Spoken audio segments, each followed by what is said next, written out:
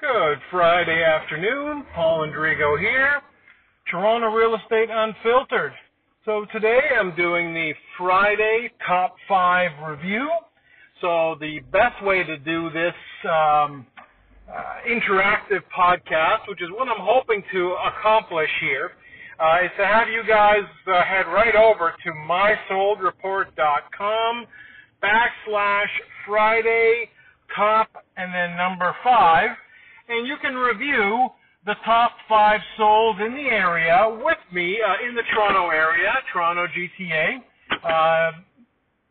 with me, and just sort of have an idea of what's going on in different segments of the market across the city. Because at any given time, which is why I do these reviews on a weekly basis, at any given time, there's usually a little bit of heat in some part of the city, whether it be the East End, the West End. Sometimes all the heat is north, and then sometimes it's on the outskirts of the, like the GTA, Oakville, Oshawa, Whitby. It really all depends on where people are looking and where the values are. So when you look at the Friday Top 5 this week, you'll see quite a lot of activity in the West End of Toronto. So what happens when you see this kind of activity, it should help you decide, or should help you have an idea how hot your property might be. If you are in the West End, you definitely want to pay extra attention today. When you head over to check out the report. You do need to sign in to gain access. Once you do, that's it. Just a one-time sign-in, and you're good to go. And then offline, sort of with me directly, we can definitely go back and forth and discuss how those properties you see compare to yours. And usually the best way to do it is which is what I do a couple times a week, is stop by your place, have a coffee with you, have a beer, get a tour, which for me is a highlight. It's always been that way, where for me the highlight of the process is the relationships that I create. So actually meeting you, getting to know everything about you, why you like the area, any stories you want to share with me about the property. And notice that I'm not saying this has anything to do with you selling.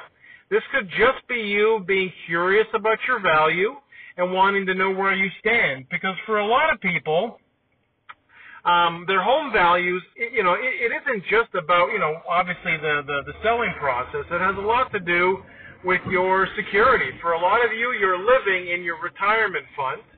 And some of you are very wisely reinvesting some of the money that you've built up. So some of you have made the smart, you've been very smart over the last few years. You've been paying down your mortgage.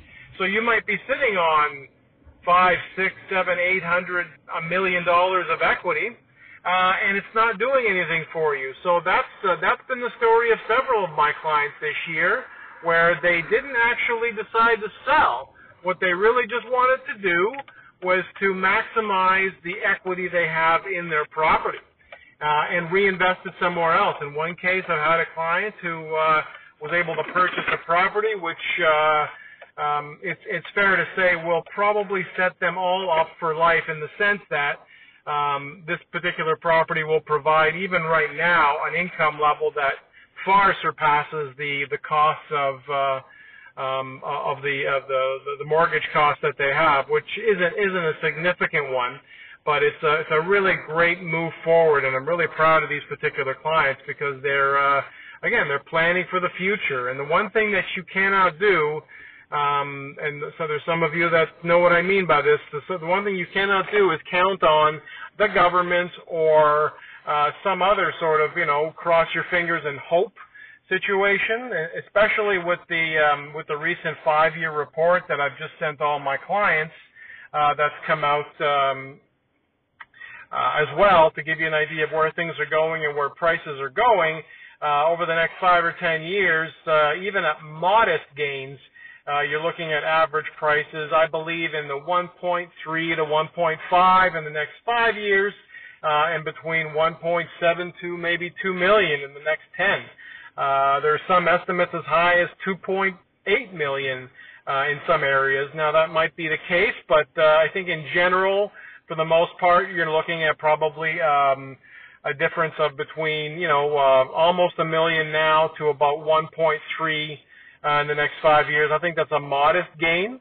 So hopefully, if you're smart enough to get together with me and connect, we can, again, make sure that you also make the smart move. So another really great way to connect with me, especially this week, is at my grand opening. I've got a great new listing, doing a grand opening, ice cream cart event, the whole thing. This Saturday only, 2 to 5 p.m. Make sure that you're there early. I've had some people lining up an hour before sometimes to get into my events. I do things a little differently. So everyone that comes through, you basically have to, again, just line up and wait for your turn for your group to go through. So usually I do it in groups of 2, 5, even 10, depending on how many people are in line. You'll go through the tour with me, and on the way out, I'll treat you to an ice cream via my ice cream cart. So it's a really great way to get to know each other and to maximize your time and give you the best tour I can of the property. And you're welcome to go through with your agent any other time that you wish, but you will need to show ID. And if you are working with a realtor, please let me know before showing up for the property tour. That's really key. Honesty up front is fine. I mean, is so preferred. I don't want anybody under any sort of false pretenses. Meaning that if you're one of the people that would ever meet with me at a property and tell me that you're not working with a realtor, and then all of a sudden I find out 2 hours later that you are, your credibility goes down the tubes when it comes time for me to review offers. Meaning that if you lied to me about that, what else are you lying about? So best rule of thumb for me in life and in business is don't ever lie to me. I don't even care about, you don't have to tell me your whole name, but don't even lie to me about your name. When you show up at my events, it's you do have to show ID to get in. Everybody does.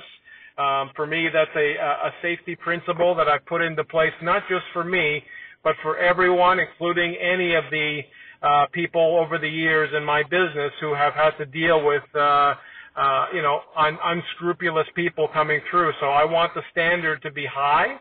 So whether it's myself or a female or an elderly person, doing their events, I want people to know that security means a lot, and no one's getting into my events without producing some sort of ID. I've turned away a lot of people who didn't want to, and I really don't have time to babysit anybody on that matter. So hopefully I'll see you guys tomorrow. It's my last summer event. I think I might possibly do one more. All depends on demand and what amazing properties I might have next. So stay tuned, but check out the Friday Top 5 and have yourselves a great weekend.